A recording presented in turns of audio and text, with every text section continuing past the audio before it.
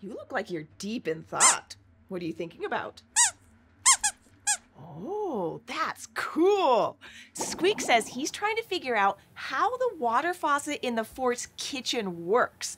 He has a hypothesis or idea about where the water comes from when you turn on the faucet. Nice. What's your hypothesis?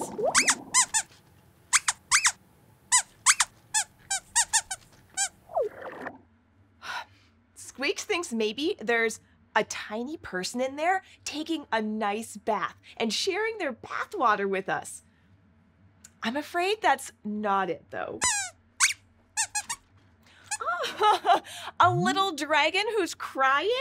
That would be funny, but I don't think so. See, the water in the faucet doesn't come from inside it. It comes from somewhere else. Well, some people's drinking water comes from underground. It's true. When we water our garden from the well in the backyard, we're using groundwater, water that comes from rain and snow that soak into the ground and is stored inside the earth. In North America, where we live, a lot of people's running water also comes from rivers. Here, check this out, Squeaks. We're here in North America. If you live over here in Minneapolis or St. Paul, you get water from the Mississippi River. That's this big, long river here. There are rivers all over the world, like this one. The Congo River in Africa is the deepest river in the world, and it's also one of the longest. It runs through 5 different countries, and lots of animals live in it. Turtles, African manatees, and dwarf crocodiles live there. And so do more than 300 different species of fish, like the giant tigerfish and the squeaker catfish. I don't think squeaker catfish chase robot rats named Squeaks, but they're very far away from us, so you don't need to worry. And rivers are always flowing to somewhere. Look where the Congo River in Africa empties into, Squeaks. The Atlantic Ocean. Yeah, this whole blue area here is the Atlantic Ocean. And over here is the Pacific Ocean. Oceans are the largest type of body of water on Earth, and they are gigantic. We're still exploring the oceans and making discoveries about all the kinds of animals that live there. Exactly, like sharks and whales and octopuses. Oceans are made of salt water, which people can't drink, and neither can robot rats. Almost all of the world's water is found in the oceans. That leaves only a teeny tiny amount of fresh water that we can drink. But we can find that fresh water in lots of different places. Yep, like rivers and streams, and lakes or ponds, which are bodies of water that are surrounded by land. See this big blue area here in Siberia? This is Lake Baikal, and it's one of the biggest freshwater lakes on Earth. Everything blue on this map is water. Yes, over 70% of the land on Earth is covered in water. Rivers and streams and lakes and ponds and oceans and seas. But sometimes water isn't a flowing liquid, like what comes out of our faucet. Sometimes it's... That's right! Sometimes liquid water becomes solid ice. Some parts of the Earth are covered with ice, like the snow on top of mountains. Or glaciers. A glacier is a giant buildup of ice and snow that slowly moves over land. Most of the world's glaciers are in Antarctica, but almost every continent has glaciers. In fact, Squeaks and I could go visit one if we wanted to. There's a place near the fort called Glacier National Park where we could go see a glacier. Oh, you're right. I think we should plan a trip. Look at this, though. Do you see these white parts at the top and the bottom of the map? The Arctic Ocean at the top and Antarctica at the bottom are so cold that they are covered in ice all the time. Yeah, I think that's too cold for us to visit. There sure are a lot of places that we can find water, and a lot of ways we can show where water is. Water really is everywhere. And talking about it has sure made me thirsty. I think it's time for a nice glass of water. Do you want to come to the kitchen and get some from the faucet? Water! Wind! Water! Wind! Water! Whoa! Hi, Bill. Hi, Webb. What's going on? Bill says that water is more powerful than wind, but wind is so much stronger. No way! Wind has nothing on water. Wind and water are very powerful. It sounds like you're both onto some impressive ways the surface of the Earth can change. Wind and water can both change the shape of the land. I have an idea.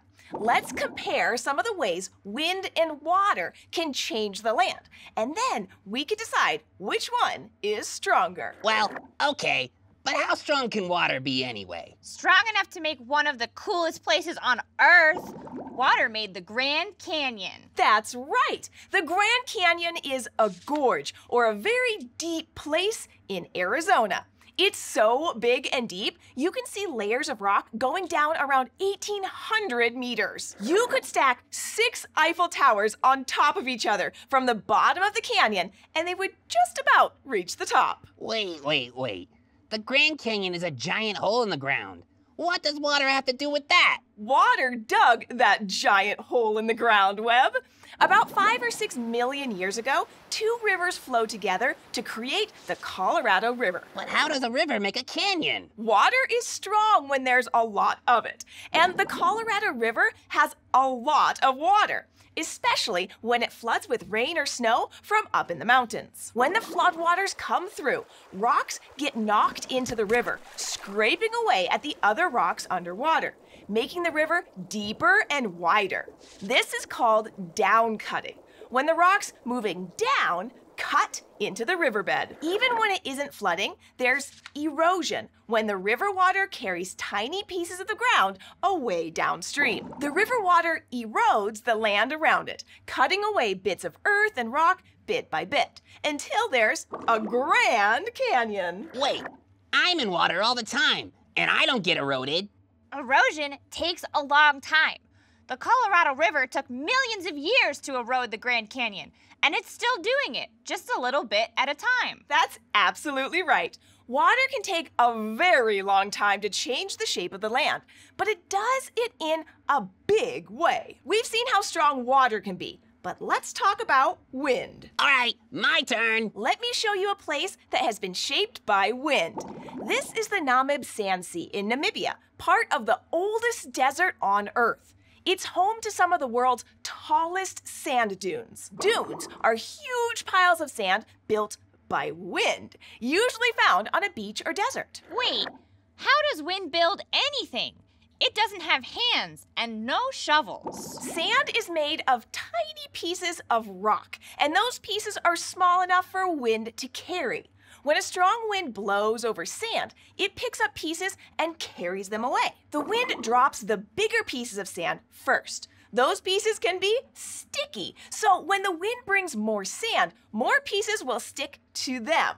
That's how a dune starts to grow, and sometimes it can grow and grow and grow. Wow, that one's as big as a mountain. Yeah, some of the dunes in the Namib Sand Sea are over 300 meters tall. That's about 1,000 feet. That's about 1 Eiffel Tower tall. The dunes were built by wind for over 1 million years, and they're still shifting with the wind today. See, that's why I think wind is stronger. I still think it's water. Both take a long time to create giant landforms or shapes in the land, like dunes or the Grand Canyon. Actually, I know something that might settle this. Have you heard of stone arches? Not yet. Are they made by water or wind? Both. Natural stone arches are formed when water seeps into special types of stone, then freezes into ice and cracks the stone.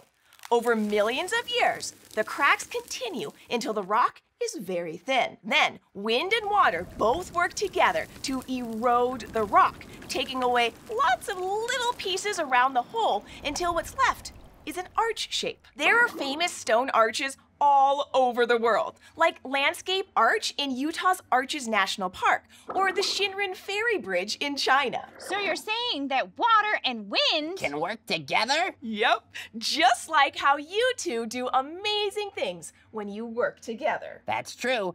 Bill, thanks for helping me learn about water erosion. No problem. Thanks for helping me learn about wind building sand dunes. Let's go learn more about arches. Looks like Bill and Webb are going to have fun learning more about amazing landforms and the forces that shape them. Oh, no, precipitation is the one where... Oh, hey there. Squeaks and I are trying to solve a problem. Squeaks is having some trouble remembering the different parts of the Earth's water cycle. Earth's water is constantly being recycled, coming down from clouds as raindrops and snowflakes, running across the ground in streams and filling up puddles, and going back into the sky and forming more raindrops. Scientists give these steps names: evaporation, condensation, precipitation, and collection. Water goes through these steps over and over again. Oh, that's okay, Squeaks. Those are some new words, and they sound pretty similar to each other. Squeaks says he keeps forgetting what happens in each step. I'm trying to think of a way to help him remember. Hey, I have it. What about a play? Sure, a play. Plays are a fun way to tell stories, and we can write one telling a story about how water moves through Earth's water cycle. Scientists often use models to explain things in the natural world that are hard to see or describe. A play can definitely be a model. And we can ask our friends if they want to help too.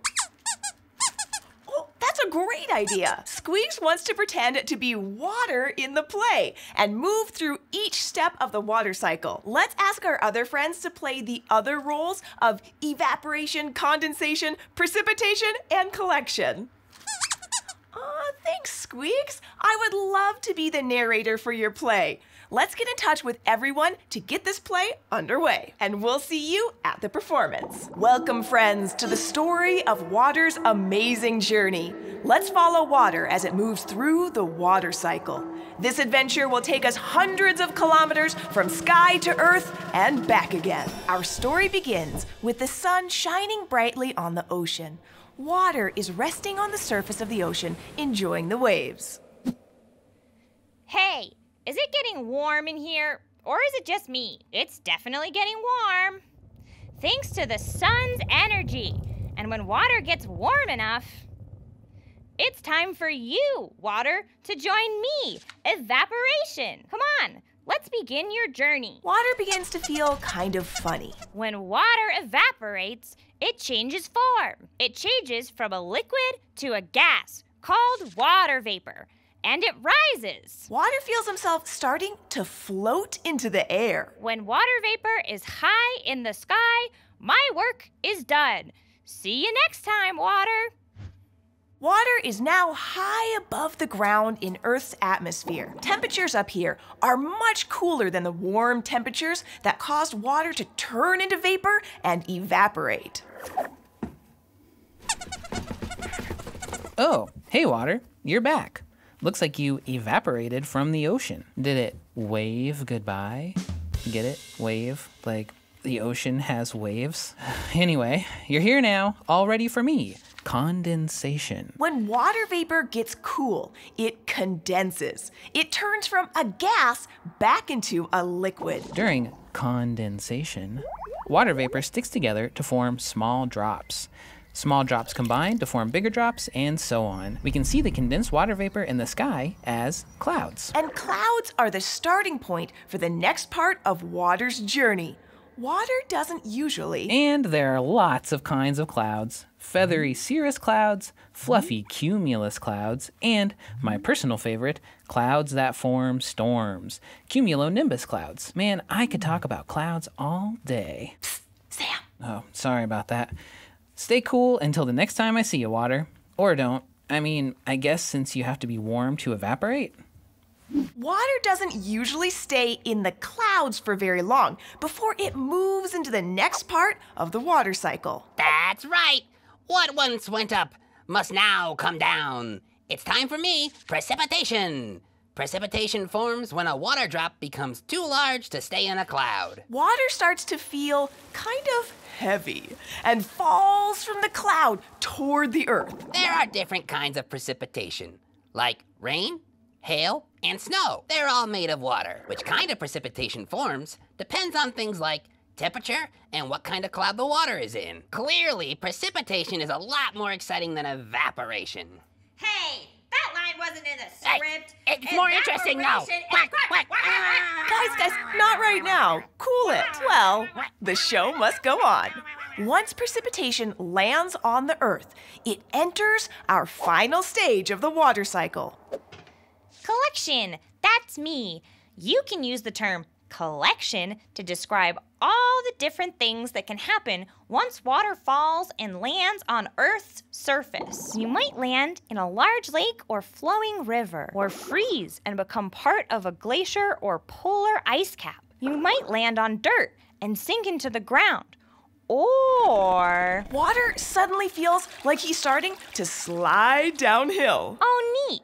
It looks like you're going to be part of some runoff. Runoff forms when water runs down mountains and hills into streams, and the streams run into rivers that eventually end up flowing into an ocean. Come back again when you can stay longer. Maybe you can help one of my plants grow next time. Before he knows it, Water is back where his journey began, the ocean. What adventures will this water have during its next trip through the water cycle? That's a story for another day. Maybe one that you will write.